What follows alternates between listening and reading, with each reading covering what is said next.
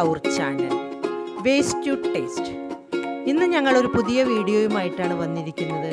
മലയാളികളുടെ ഏറ്റവും പ്രിയപ്പെട്ട ചക്കയും ബീഫും. നമ്മൾക്കെന്നാലൊന്ന് നമ്മുടെ കിച്ചണിലേക്ക് പോകാം. നമ്മളുടെ ഇൻഗ്രീഡിയൻസും ബാക്കി കാര്യങ്ങളൊക്കെ നമുക്കൊന്ന് പരിചയപ്പെടാം. ഞാൻ ചക്ക വെട്ടി അത് വേവിച്ച് വെച്ചിട്ടുണ്ട്, ബീഫും വേവിച്ച് വെച്ചിട്ടുണ്ട്. ഇനി നമുക്ക് നമ്മളുടെ ഇൻഗ്രീഡിയൻസ് ഒന്ന് പരിചയപ്പെടാം. ഇതാണ് ചക്ക. ഞാൻ ഒരു അരമുറി ചക്ക എന്ന് പറയുമ്പോൾ ഒരു കിലോ ചക്ക ഉണ്ടാവും. അത് 1/2 കിലോ ബീഫ് വേവിച്ച് വെച്ചിട്ടുണ്ട്. ഒരു 6 ടേബിൾ സ്പൂൺ വെളിച്ചെണ്ണ, മുളക് പൊടി, മല്ലിപ്പൊടി, ചെറിയ ഉള്ളി, വെളുത്തുള്ളി, മസാലപ്പൊടി, കുരുമുളക്. ഇനി നമുക്കൊരു പാൻ അടപ്പത്ത് വെച്ച് ചൂടാവുമ്പോൾ വെളിച്ചെണ്ണ ഒഴിക്കാം. ഒരു 6 ടേബിൾ സ്പൂൺ വെളിച്ചെണ്ണ ഞാൻ ഒഴിക്കുന്നുണ്ട്.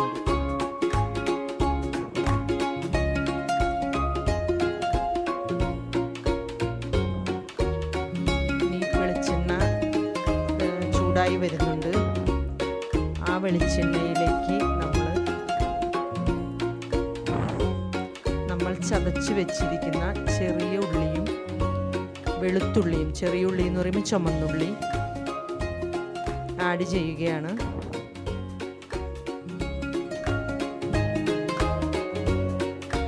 നമ്മളിനി വെളുത്തുള്ളിയും കൂടി ഇതിനകത്തേക്ക് ആഡ് ചെയ്യുന്നുണ്ട്. ഈ 2 ഉള്ളികളും കൂടി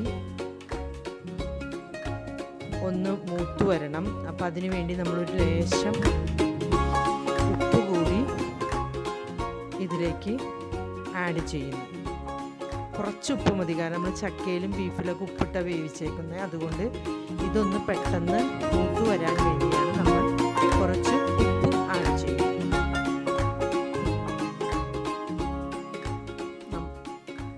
ഫുൾ ഫ്ലെയിം വേണ്ട, ലോ ഫ്ലെയിമിലിട്ട് ചെയ്താൽ മതി. അത് മൂത്ത് വരണം. ഒരു ബ്രൗൺ കളർ നിറമാകുമ്പോൾ നമ്മൾ നമ്മളുടെ ആവശ്യമുള്ള പൊടികളെല്ലാം ഇതിലേക്ക് ചേർക്കുന്നതാണ്.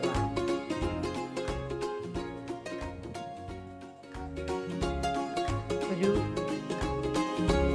2 സ്പൂൺ മുളക് പൊടി, 1.5 സ്പൂൺ മല്ലിപ്പൊടി. ഇത് രണ്ടും നമ്മൾ ഇട്ടതിന് ശേഷം നന്നായി ഒന്ന് ഇളക്കി കൊടുക്കുക. കാരണം മുളക് പൊടിക്കും മല്ലിപ്പൊടിക്കും ഒരു ചെറിയ ഒരു കുത്തുണ്ടാവും. ആ കുത്തുമണം മാറി കിട്ടാനും അത് ഉള്ളിയൊക്കെ ആയിട്ട് യോജിക്കാൻ വേണ്ടി.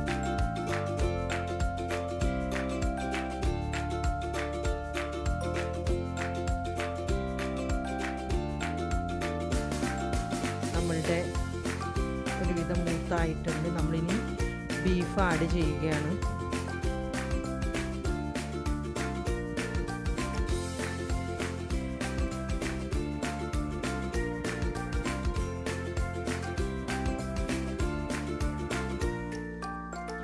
ബീഫ് ആ ഉള്ളിയിലൊക്കെ കിടന്ന് നല്ല ആ മസാല എല്ലാത്തിലും മുളക് പൊടിയും മല്ലിപ്പൊടിയൊക്കെ അതിലേക്ക് പിടിക്കട്ടെ. പിടിച്ചു വരുമ്പോൾ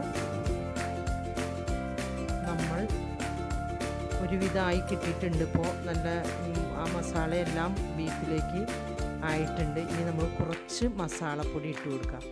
ഒരു 1.25 ടീസ്പൂൺ മസാലപ്പൊടി. നമുക്ക് കൂടുതൽ ആവശ്യമുണ്ടെങ്കിൽ മസാല ഇത്തിരി മുമ്പിൽ നിൽക്കണമെന്ന് ആവശ്യമുള്ളവ കുറച്ചുകൂടി മസാല വേണമെങ്കിൽ ആഡ് ചെയ്യാം കേട്ടോ. അതൊക്കെ നിങ്ങളുടെ ഉചിതം പോലെ നിങ്ങൾക്ക് കൂട്ടുകയോ കുറയ്ക്കുകയോ ചെയ്യാം. മല്ലിപ്പൊടി ആയാലും മുളക് പൊടി ആയാലും എരിവ് കൂടണമെന്നുണ്ടെങ്കിൽ നിങ്ങൾക്ക് അങ്ങനെ ചെയ്യാം, കുഴപ്പമില്ല. ഇതിൻ്റെ കൂട്ടത്തിൽ നമ്മളൊരു പൊടിക്ക് കുരുമുളക് പൊടിയും കൂടി ആഡ് ചെയ്യുന്നുണ്ട്. അത് ചിലവർക്ക് ചക്കയൊക്കെ കഴിക്കുമ്പോൾ ഒരു നെഞ്ചിലൊരു പിടുത്തം ഉണ്ടാവും. അപ്പോൾ അതൊക്കെ ഈ കുരുമുളക് പൊടി ചെല്ലുമ്പോൾ അതൊന്നും നെഞ്ചരിച്ചിലൊന്നും ഉണ്ടാവുകയില്ല. അപ്പോൾ ചക്ക ആഡ് ചെയ്തിട്ടുണ്ട്. ഇനി ചക്ക ബീഫുമായിട്ടൊന്ന് യോജിക്കണം. അപ്പം നമ്മൾ വേവിച്ച് വെച്ചിരിക്കുന്ന ആ ബീഫിൻ്റെ കുറച്ച് സ്റ്റോക്ക് ഉണ്ട്. അതും കൂടി ഇതിനകത്തേക്ക് മിക്സ് ചെയ്യുന്ന ചക്കയിലേക്കും ആ ബീഫിലേക്കും അത് നന്നായി ചേരും. എന്നിട്ട് നന്നായി നമ്മൾ ഇളക്കി കൊടുക്കുക. ഇളക്കി യോജിപ്പിക്കുക. രണ്ടും കൂടി നന്നായി യോജിപ്പിച്ചെടുക്കുക. അപ്പോൾ നമ്മുടെ ചക്കയും ബീഫും ഒരുവിധം പാകമായിട്ടുണ്ട്. നല്ല മണമൊക്കെ വരുന്നുണ്ട്. ഒരു പ്രത്യേക സ്മെല്ലാണ് വരുന്നത്. ആ ബീഫിൻ്റെയും ചക്കയുടെയും പിന്നെ മസാലകളുടെയൊക്കെ എല്ലാം കൂടി നല്ലൊരു സ്മെല്ല് വരുന്നുണ്ട്. നമ്മളുടെ ഇപ്പോൾ ചക്കക്കറി റെഡി ആയിട്ടുണ്ട്, ചക്കയും ബീഫും.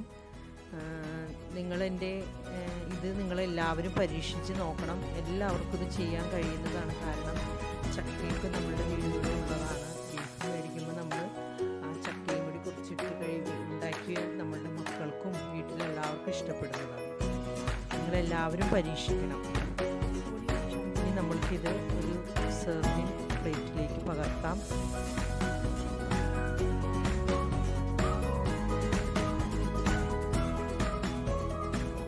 നമ്മൾക്കിനി എങ്ങനെയുണ്ടെന്നൊന്ന് ടേസ്റ്റ് ചെയ്ത് നോക്കാം.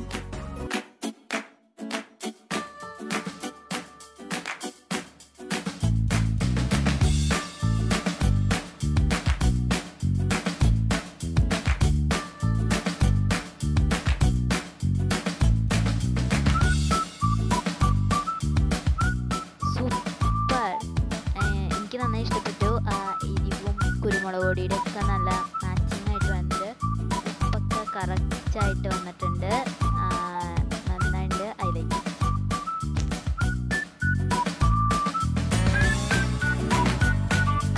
കഴിഞ്ഞ എൻ്റെ വീഡിയോ നിങ്ങളെല്ലാവരും കണ്ടിരിക്കുമെന്ന് ഞാൻ കരുതുന്നു.